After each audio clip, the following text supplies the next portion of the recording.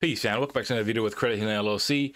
Today we're going to be discussing those of you who are actually looking for employment, but as you're looking for employment, you're trying to get a job, you're realizing why the jobs are turning you down. So unfortunately, many jobs nowadays, especially in 2024, are actually looking at people's credit report.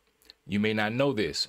So what they do is, instead of doing a hard inquiry or hard pull on your credit profile, they're going to do a soft pull or soft inquiry on your credit profile.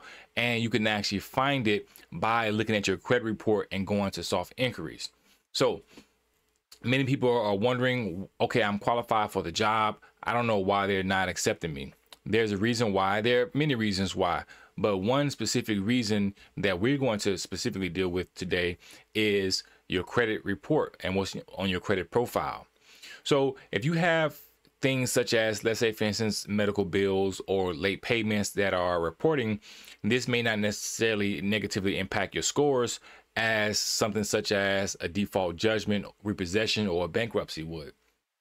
So if you are actually looking to get a high paying job, something in maybe corporate America, or a job that pays a pretty decent wage, it's very important for you to consider the fact that you need to get those negative items removed from your credit report. If you have not started disputing, you need to dispute now.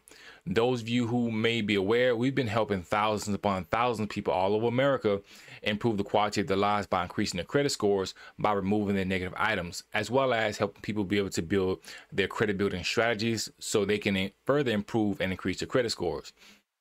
So if you have any item that basically are reporting to your credit profile, it's important for you to get it removed. Do not wait. Do not procrastinate, because if you want to and basically continuously increase your income, you have to make sure that your credit is good. They will check your credit scores and they will see what's on your credit report because they want to know what type of person you are.